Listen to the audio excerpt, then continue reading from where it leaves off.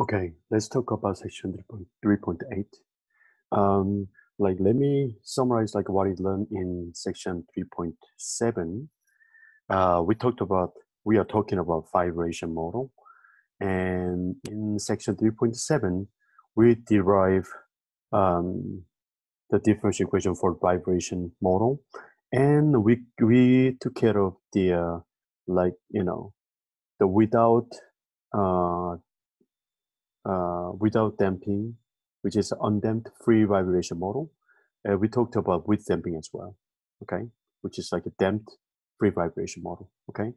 But so far, I mean, like in section 3.7, there was no external force, which means there is no right-hand side. Your right-hand side was 0, okay. But in section 3.8, we will add and we will make a little bit more complicated case, okay. So look at that. This is mathematical model for the vibration motion. So M is the mass, and B is the damping coefficient, and K is the spring constant, okay? All those M, B, Ks are like positive constant, okay? And now we're gonna add the right-hand side, which is external force, okay?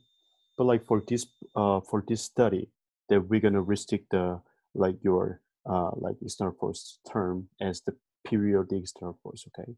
So like for that purpose, we're gonna keep your capital Ft as F0 cosine gamma t.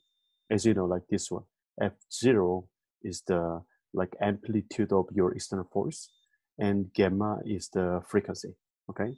And we assume both of F0 and gamma is positive, okay? Then we can have this guy, okay? My double prime plus by prime plus ky is equal to F0 cosine gamma t. Well, in the previous chapter, we used u instead of y, but it doesn't matter, okay? Okay, here we go. Then, okay, look at that. If you do not have your right-hand side, which means homogeneous equation, then we know we can solve the differential equation, second order linear differential equation with a characteristic equation. That's what it did in section 3.7. But what about this guy? Like for this case, as you remember, like in section 3.1 through 5, there are two parts of the solution. Okay, first one is homogeneous. I mean, like the solution for the corresponding homogeneous equation, and we have to find the particular solution. I'm talking about this capital Y. Okay, so here we go. So let's start from corresponding homogeneous equation. We are familiar with this one.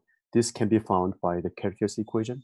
And let me try to explain why. Okay, basically, when you solve the corresponding homogeneous equation, it is m r squared plus br plus k r equals 0, okay? Then definitely we're going to use the quadratic formula. Then your r is equal to minus b plus and minus square root of b squared minus 4 mk over 2m, right? So look at that. Like I explained this one before. This value r is always negative because mr, mbr, or the coefficient mbrs are positive, okay? Then look at that. If you do not have minus 4 mk, it is just simply square root of b squared. Then your numerator will be equal to 0, right?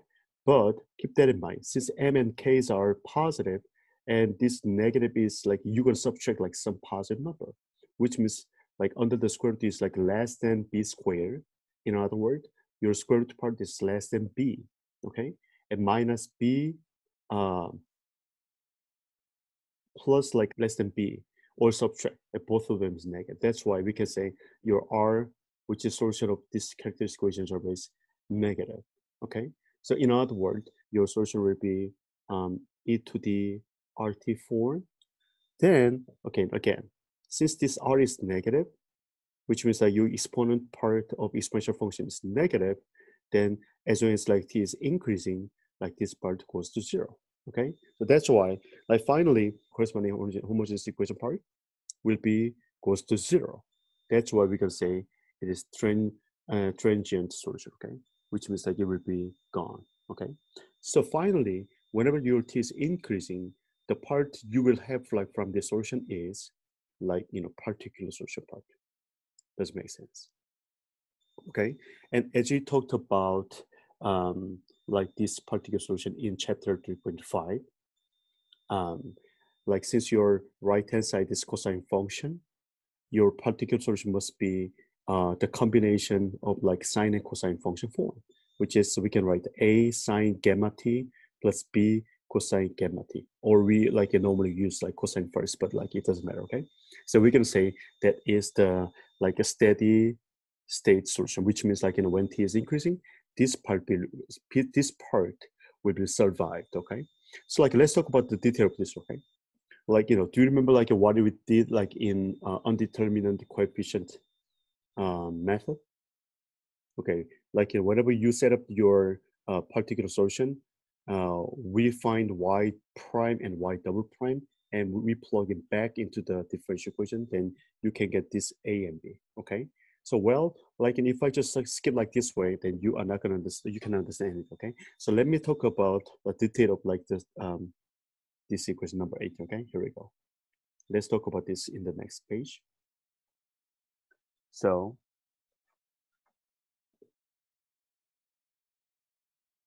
okay, we find the form of the particular solution is like this way, right? A equal to a, well, I mean y is equal to a sine gamma t plus b cosine gamma t. As I explained, we're gonna find y prime and y double prime, and we're gonna plug it back into the differential equation, okay?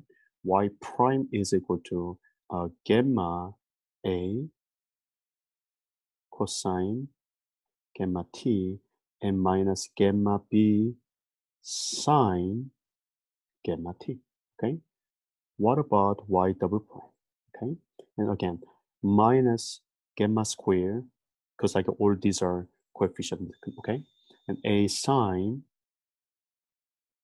gamma t minus gamma square b cosine gamma t, okay? Once you have like y prime and y double prime, we're gonna plug it back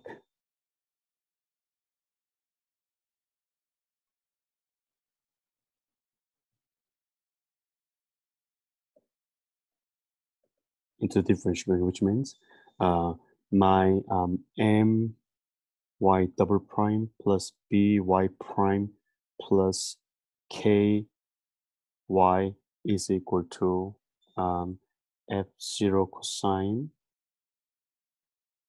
gamma t will be like this form. It will be a little bit complicated, but you can do okay. M times y double prime, which is minus gamma square a sine gamma t minus gamma square b cosine gamma t plus b gamma a cosine gamma t minus gamma b sine gamma t. We just did like first one, okay? And then, okay, let me make a bigger parenthesis, and plus b times y prime, which is gamma a cosine gamma t minus gamma b sine gamma t, okay? And third part, I hope I do not make any mistake for this one because this is online. I cannot communicate with you guys, which means even you find my mistake, but there's no way to fix it because I'm just recording my work right now. Sorry about that. Is equal to your right hand side, which is f0 times cosine gamma t. So this part is just like duplicated, right? I did like 2 times, okay?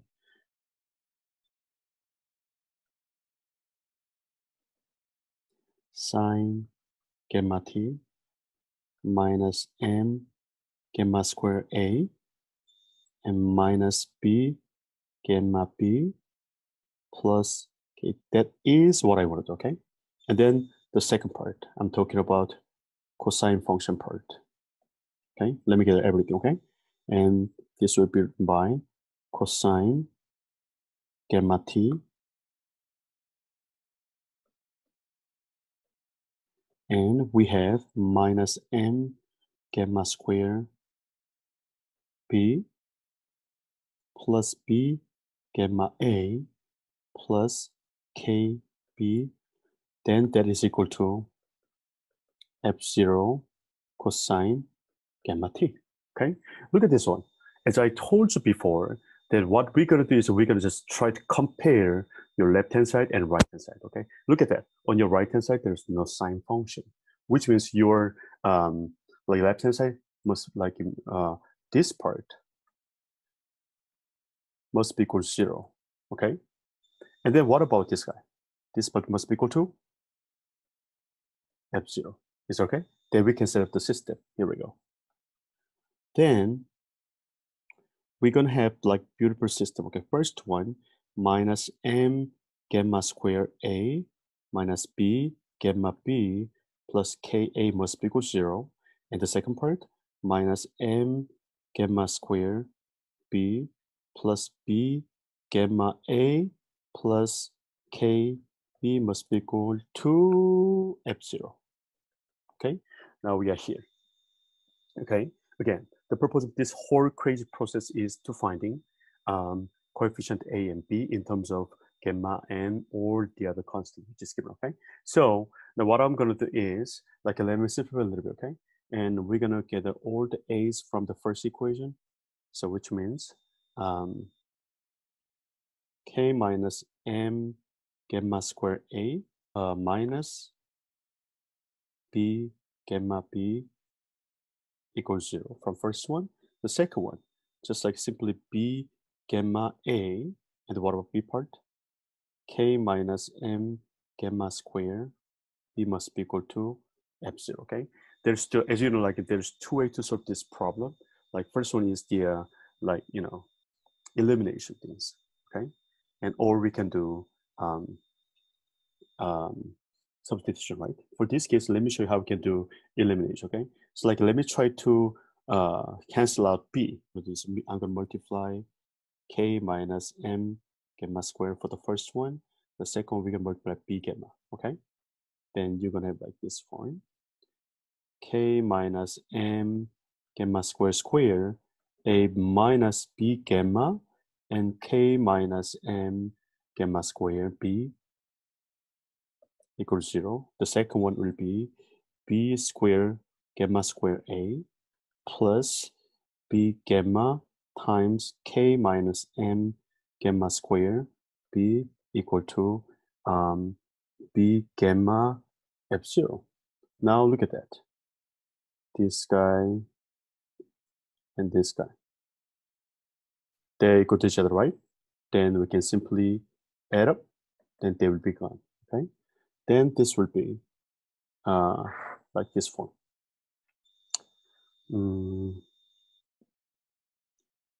K minus m gamma square square plus b square gamma square of a must be equal to b gamma gamma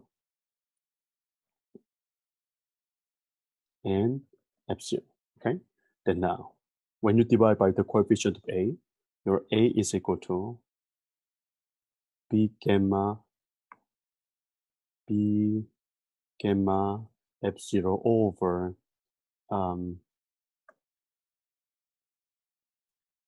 k minus m gamma square square plus b square gamma square, right?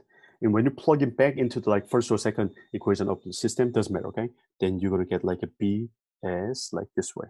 B is f0 and k minus m gamma square over k minus m gamma square square plus b square gamma square. Okay, that's a really crazy process, okay? But again, okay, don't be depressed, okay? As I told you, I'm not gonna ask you to derive like whole this crazy process, okay? But like try to understand what you're doing, okay? So now we have like A and B, okay? Let me come back to the problem, okay? Let me come back to the model, okay? And we just found A and B. What is A and B again? Okay, let me come back. I'm talking about this particular source, okay? I'm talking about the coefficient of like this particular source, okay?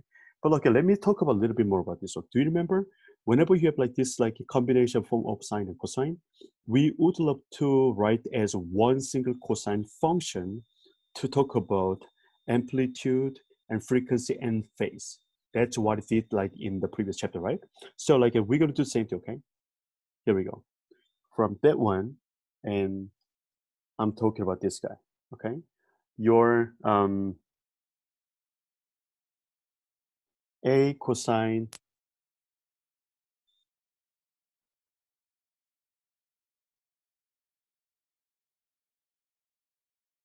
sine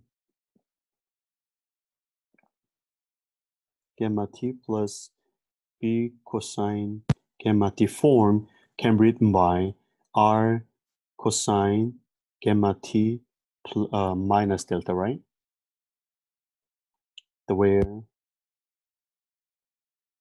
your r is equal to square root of b squared plus b squared, and your tangent delta is b over a, right? Okay, that's what it learned like in section 3.7. Okay, oh, I say that right already, but you know, and anyway, with this calculation, you can find y. Okay, are you okay so far? That's crazy, right? I know, but like from this one, okay, look at that. Basically, this is periodic, right? Like this one has the same frequency gamma with the like external force term, right? I'm talking about this gamma, okay? But the amplitude is different, right? Like in the like external force form, like your external force was F0 times cosine, right? Cosine gamma t, right? Which means your amplitude was F0, right? But when you look at this one, this particular solution has like different like amplitude with a like external term, right? But it's really makes sense, right? Because like with external force, then your vibration motion is changing, but like cannot be exactly the same with your external force, right? That's why it is different. Okay, so like what you're gonna do is we're gonna just try to compare your external force amount and your particular source. Okay, just compare this one with your external force. Okay, what is difference? That's exactly your denominator part. Okay, I'm talking about this guy. Okay, which is the denominator of your particular solution, right? We're gonna say that is the frequency gain or gain factor. Okay, since the video is too long, let me stop here. Then we're gonna talk about second part.